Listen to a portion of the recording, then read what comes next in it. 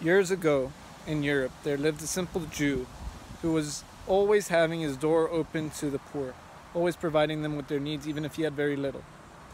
He once went to his Rabbi, and his Rabbi blessed him that he should become wealthy. And in time, that's what happened. He became very, very wealthy. He grew to live in a bigger mansion, so much so that the entryway was so long he couldn't even hear the people knocking at the entry, and so his door became closed to the poor.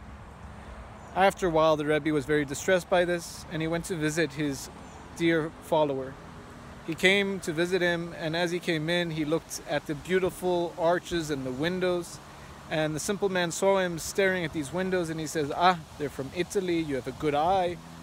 Anyways, he carried on, and he started looking at a mirror, and then the Rebbe turned to his follower, and he asked him, what is the difference between a window and a mirror? They're both glass, right?